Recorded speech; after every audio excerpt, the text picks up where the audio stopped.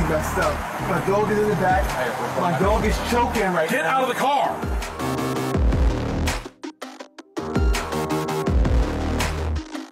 Keep your hands outside the window! My hands are right here. What's going on? Get out of the car now!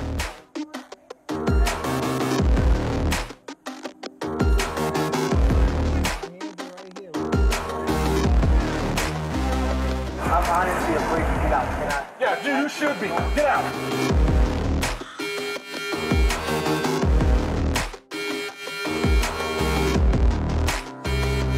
I'm actively serving this country, and this is how you're gonna treat me?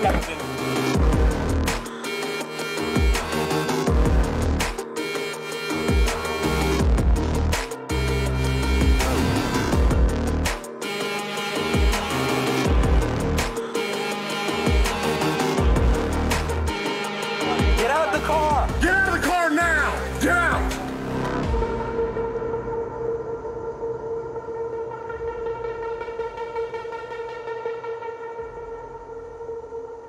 Police will tell you even routine traffic stops keep them on edge because they can sometimes be so unpredictable. You never know what will happen.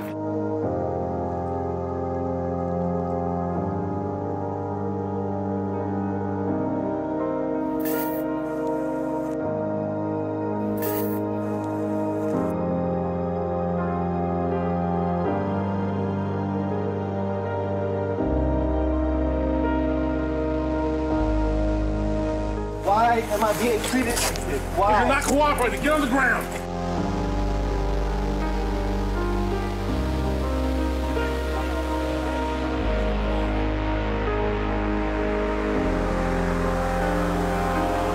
He did absolutely nothing wrong. Lieutenant Nazario obeyed one command: keep your hands outside of the window. He tried to de-escalate. He tried to find out what was going on.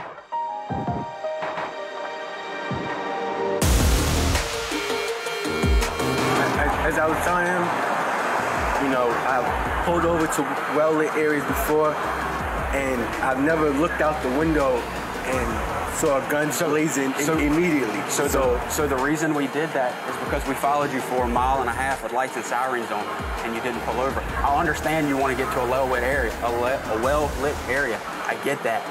But when we follow you that long,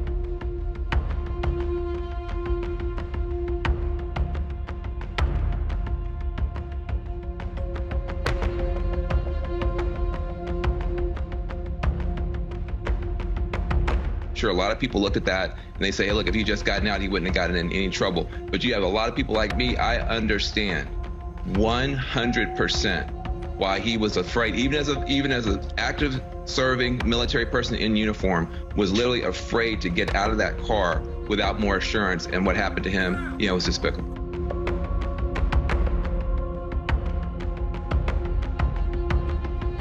Those officers initially reacted relatively well, in my opinion.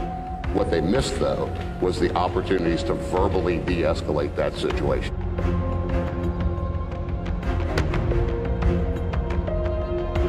As this thing kind of gathered legs and became viral, I personally felt that there was no way he could effectively serve our community anymore at that point.